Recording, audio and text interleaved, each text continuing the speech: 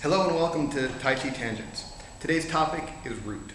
Root is defined as the connection between the bottom of your foot and the ground. It has both an energetic and a physical component to it.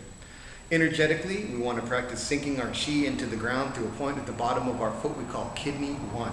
Kidney 1 is basically right in the center of your foot where the ball of the foot is. That's where you want to kind of sink your body's chi into the ground. Physically, you want to make sure that you have a good, firm connection between the bottom of your foot, the sole of your foot, and the ground that you're walking on. You put those two together, what you get is an improvement to your strength, an improvement to your balance, and ability to seamlessly move from point A to point B. You also need to make sure that when you're practicing your rooting stance that in addition to your proper body alignment and structure, that you calm your mind down, you clear your mind.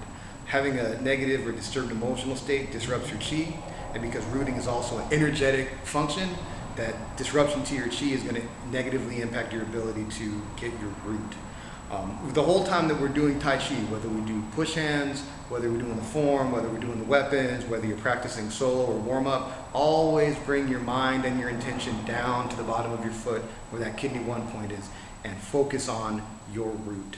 You can't have good Tai Chi if you don't have a good root. Thanks for watching.